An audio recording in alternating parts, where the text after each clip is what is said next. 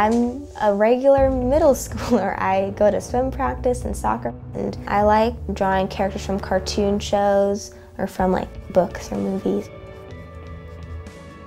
But what's going on in like the world, you want art to just make a statement.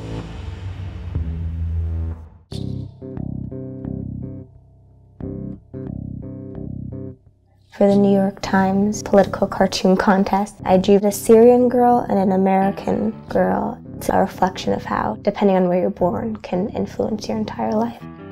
I think politics can sometimes have little regard for the people that they're impacting. Your silence is deafening and suppressing. I, but young, fill the void with a scream to tell you that I will fight.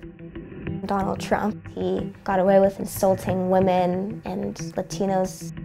I was upset because I really wanted to see a woman president, and I was sort of happy because I wanted to be the first woman president. I was little, but I remember bits and pieces of President Obama's election as I grew up. It was a hopeful time to have a president who looked like me, and then it's very concerning to have a president who doesn't really like you because you're a girl or you're a minority. The Women's March in Oakland, I went with my Nana, my mom, and my brother, and it was really powerful to know that I was a part of it in a bigger way.